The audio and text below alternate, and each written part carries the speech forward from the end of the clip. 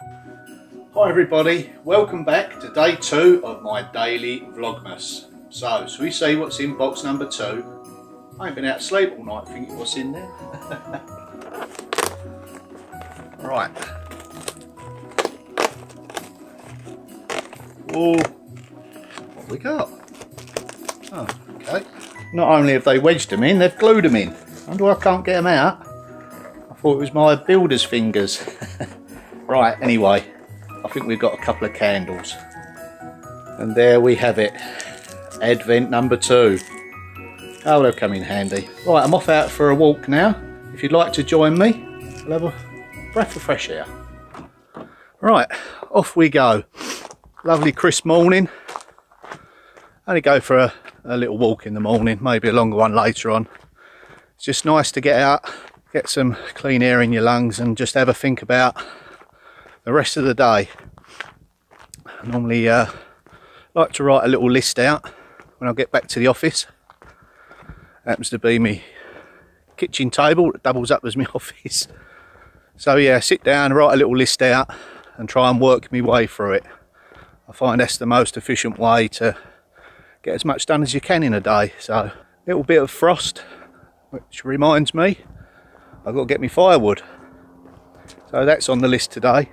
Like I say, we've got no central heating, so we do rely completely on the wood.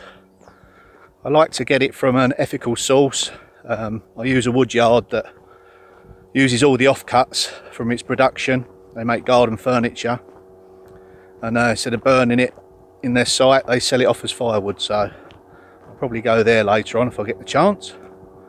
Hope you're enjoying these little vlogs. I do plan to film some Christmas fairs and more festive stuff, so it'll be a mixture of my daily life and Christmas things and festivities and all fun stuff like that. So morning girls. So curious, aren't you? Hello. No, beautiful. Whilst I remember, before I go back inside, I better check my Woodstore. We're running a little low, so that's just moved up a couple of lines on my must-do list. My Woodstore at the moment is kept in my little converted piggery. Still not finished. Done all the stonework up the base here. It was all completely collapsed. It was a pile of rubble, so right, let's get going. So just a quick drive off down to the wood yard. Hopefully they've got some in. If not, there may be something of interest in the area that I can show you, so it won't be a wasted journey, but I need to get going. I've got a lot to do today. Just here is a Calvados and cider making farm. Calvados and cider everywhere here.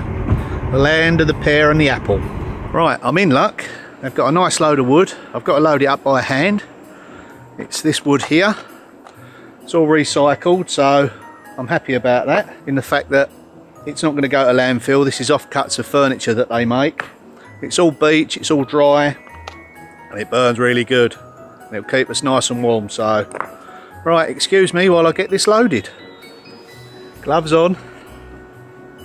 Right, let's go.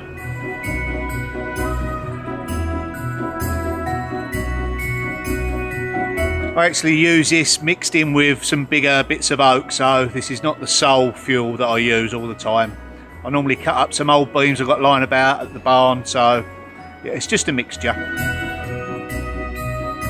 going to have to make a few trips today, I think. Right, I've got another load like this to do. Hopefully if I see the owner of this wood yard, I might get him to cut me up some lengths of beech, because I want to make a butcher's block. So I've been meaning to catch up with him. Hopefully on my next visit I'll ask him. Right, let's get this back home.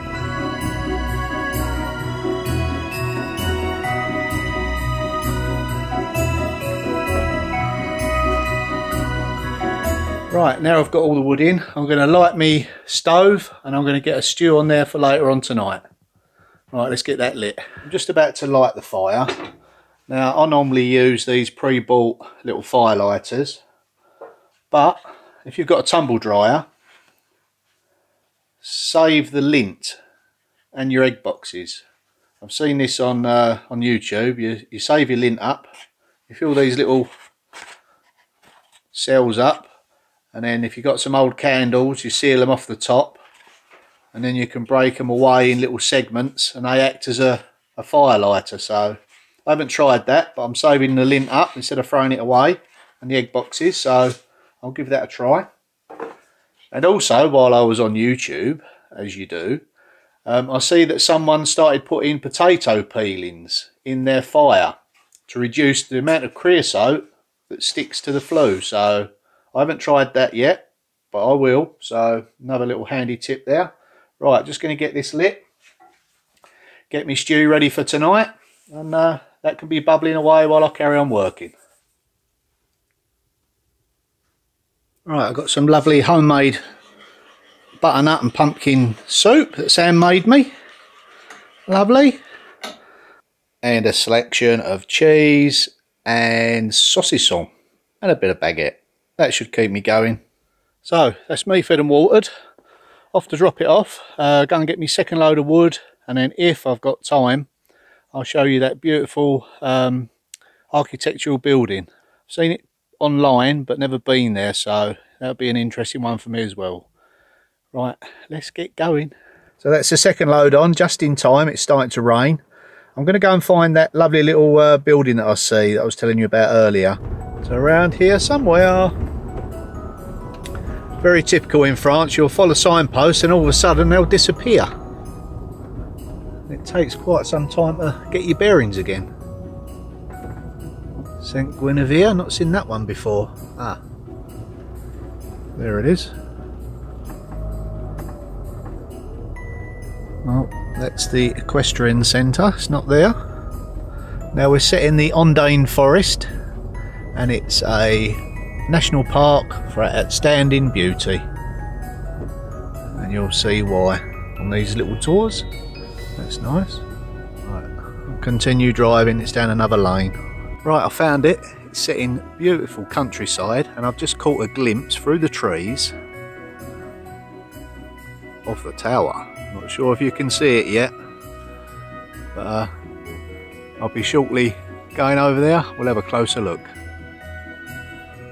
Beautiful, tranquil setting, even on a day like this.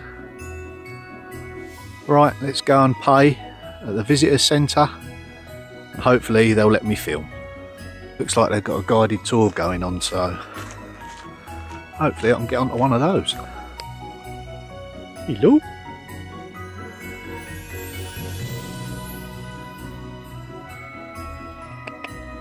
Right, I better check that I'm okay to film. Wow, there it is. Look at that beauty. That's fantastic. Oh wow, look at that round circular building next to it as well. That's very fairy tale like. Now these are definitely medieval. And I've just noticed on this little building a date. As normal, it's above the door, and it says 1658. There you go. Gives you some idea of the age of these properties.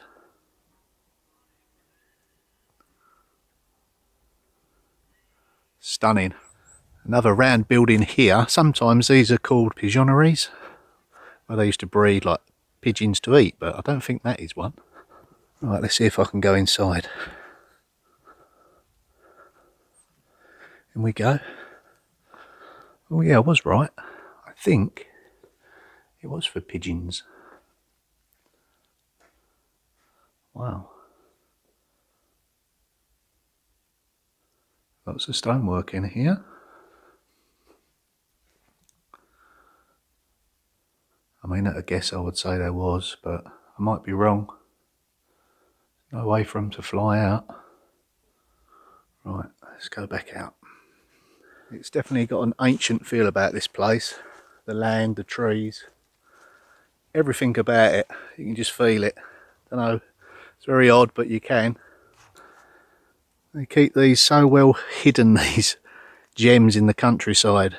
But they're all over the place. I'm finding them everywhere I go. taken me ages to get anything done, mind you, but hey ho. I bet this looks spectacular lit at night. There's all floodlights at the bottom of it. Yeah, I'm not sure my camera's doing this justice with the light. It's quite overcast, but... Right, let's go and get a coffee, find out a bit more information. Now this is interesting. Not quite sure what it is, whether it's just a big well. Well, that sure is. That's posh, isn't it? Mind you, a water supply is important. We take it for granted today. Just love all this chased stonework. Proper artisan craft. Beautiful. Time for that coffee. Right, just having me coffee. And it's stunning. What a beautiful, beautiful place to sit down in the rain, under shelter, drinking me coffee. I don't get much better than this. Right. The young lad has just told me he's going to put some music on for me. He said the Rolling Stones, so I better hurry up and film because I can't record the music. That's it for day 2. I've got a few more bags to get out of the boot. So join me tomorrow on day 3 of the Advent.